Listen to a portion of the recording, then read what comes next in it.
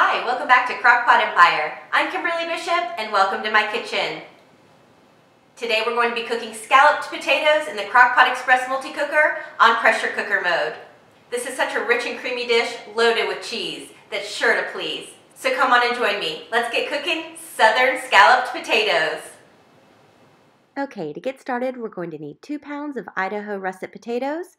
You can also use Yukon Gold in this recipe if you prefer. But as you can see, it's about 2 large potatoes and 3 small potatoes. These come from a 5-pound bag, and it's a little over 2 pounds, which is just fine. It doesn't have to be precise. And next, we need to peel our potatoes. A good tip is to always peel the potato towards yourself.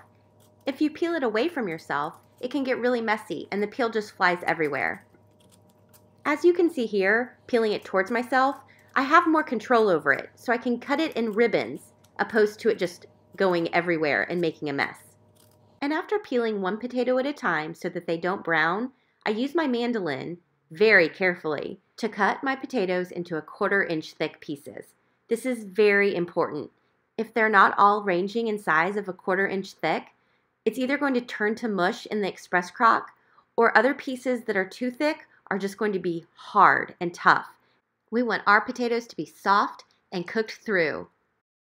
And once we get that potato peeled and sliced, we're going to put those slices in a bowl of water so that we have time to work on the other potatoes and they don't discolor or brown.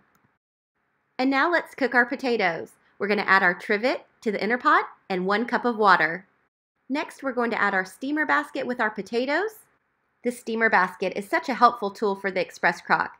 I'll link it down below in the description box if you'd like to get one. And let's salt our potatoes with a 1/2 teaspoon of salt.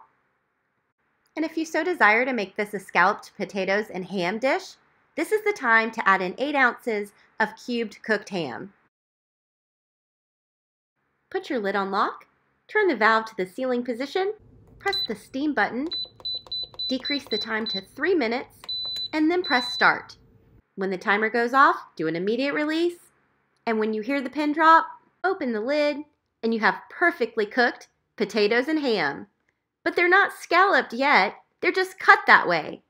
We have to make our cheesy, rich, indulgent cream sauce to really make them Southern scalloped potatoes. So we'll transfer our potatoes and the ham to a baking dish, and let's get started on our cream sauce. We're going to start by adding 3 tablespoons of salted butter to the bottom of our inner pot that has been warming up on sauté mode. And I'm just going to help this butter melt a little bit more until it's fully melted down. And then we're going to add in our onions, and we're going to cook those through until they're tender and translucent, about 5 minutes.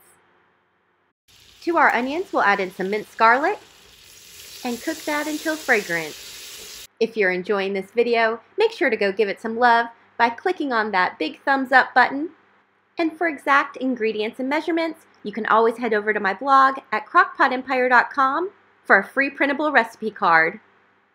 Now we're going to gently add in our flour and whisk that around until it's a nice golden brown. And now we're going to stir in our chicken broth a little bit at a time until our consistency is a very creamy, smooth texture. You can see as I'm whisking in the broth that a creamy paste is starting to form. We want that to be really smooth to get it looking just like this.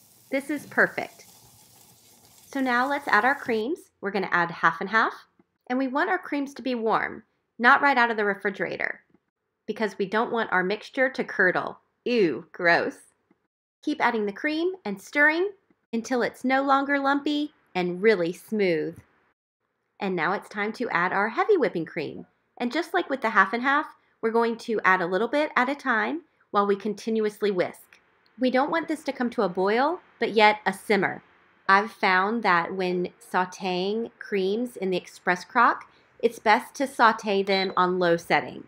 That way it doesn't come to a boil, but yet a simmer, which is exactly what we want here to help thicken it up. And what would scalloped potatoes be without the cheese? So let's go ahead and add our shredded cheese, mix that in until well combined.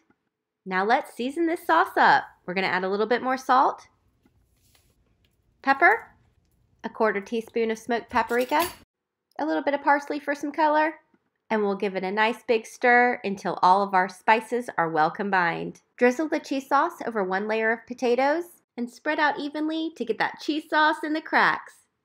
Add a second layer of potatoes, and I think you know what's next. Even more of that rich, buttery, creamy cheese sauce that is absolutely irresistible. I mean, look at that. Yum. I could take a fork to these right now. And you know I love cheese, so we're going to add your favorite shredded cheese right on top, and then we're going to throw it in the oven and broil this cheesy goodness until it reaches a nice golden brown and the cheese is bubbling. These southern scalloped potatoes, with or without ham, is one side dish or main dish that you can be proud to serve. Enjoy. This was a request from one of our viewers, Darwin Reeves. I hope you enjoyed this recipe, and if y'all did, please go give it a big thumbs up and make sure to hit that subscribe button to become a part of the Crock-Pot Empire family. And don't forget to hit that notification bell so that you never miss an episode. And let's get social. Come find me on Instagram, Facebook, Twitter, and Pinterest, where I'm always posting my life, favorite products, and even more recipes. Thanks so much for watching. See you right back here next time on Crock-Pot Empire.